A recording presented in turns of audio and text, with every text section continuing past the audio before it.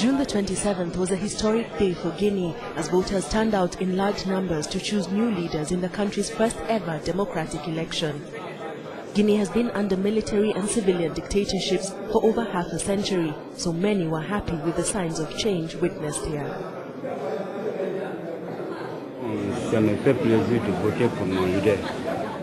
It gives me pleasure to vote for my chosen leader because we want change now in this country. Everybody wants the same change. I feel better after this vote. I did my duty. Now I'm going back home.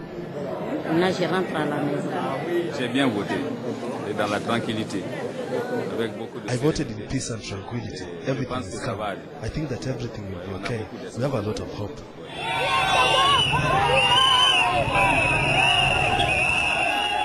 A few weeks prior to the historic polls, presidential candidates were busy drumming up support from voters across the country. Among them is Alpha Condé, seen here campaigning in Conakry. He represents the opposition RPG party, or Rally for the People of Guinea. Condé promises to bring economic growth and democracy.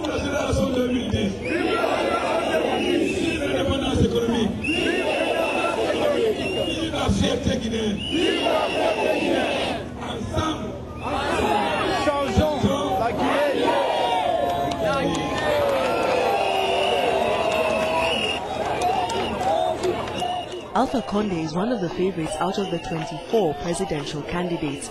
A vocal critic of previous regimes, he spent a better part of his political career in jail. He was poised to win the presidential election in 1993 before the then ruling government cancelled a batch of votes.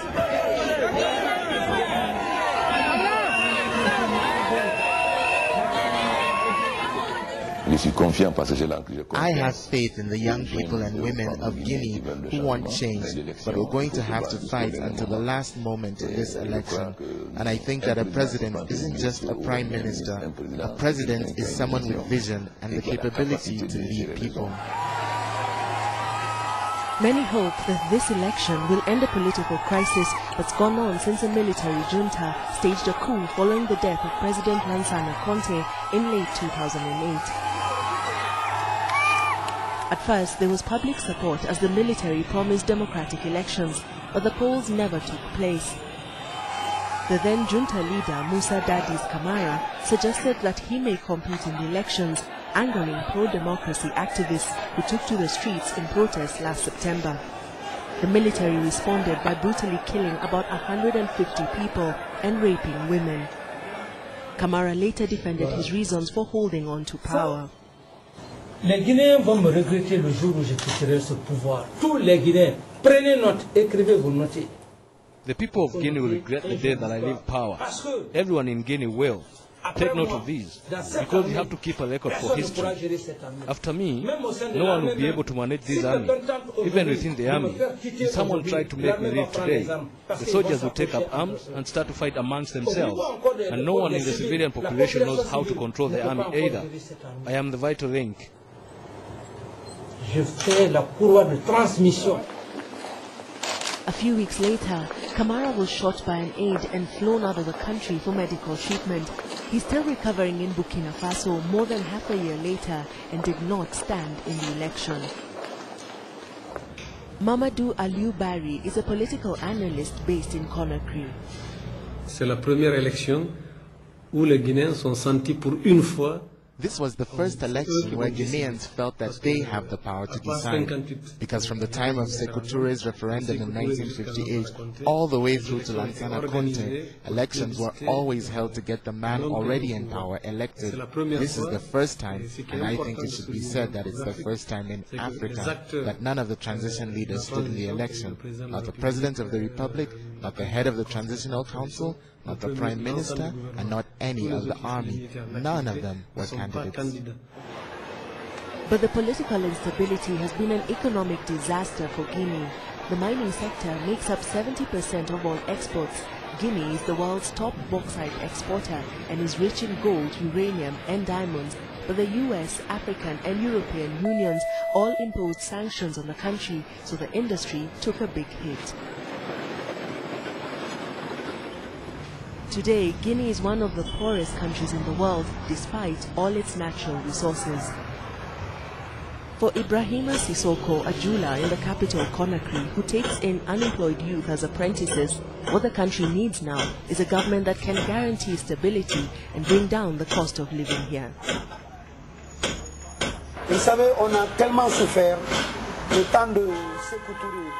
We have suffered so much. Sékou Touré led us for 26 years. The time of Lansana Conte was 24 years. So here we are now.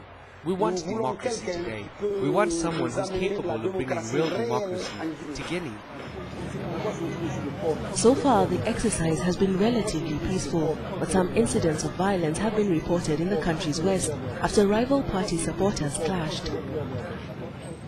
Another leading presidential candidate, Cellou Dalein Diallo of the Union of Democratic Forces of Guinea, or UFDG, says that the chaos has threatened his campaign. Moi, je suis très peiné parce que ça a terni un peu l'image de ma tournée. It upsets me a lot because this tarnishes the image of my campaign, which went through 33 districts without any hurt or violence. Yesterday, truly, we were the object of a violent attack by militants of the UFR, and I condemn that. I deplore it, and I ask of my supporters to show restraint. They should not take part in revenge attacks. Violence is a state of mind. We should make sure that we can properly go through the elections.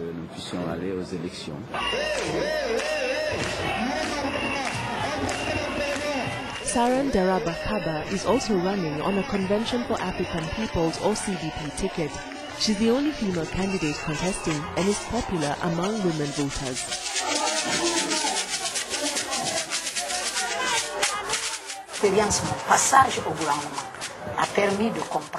My experience and my work for the government has made me understand how important it is for women to be included within the instances of decision making.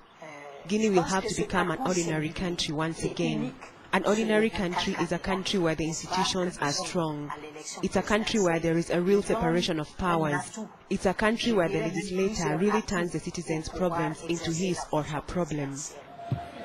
The army says it's ready to support whoever wins the polls as Guinea makes its transition to democracy. By the time our story went out, who that would be hadn't been announced yet.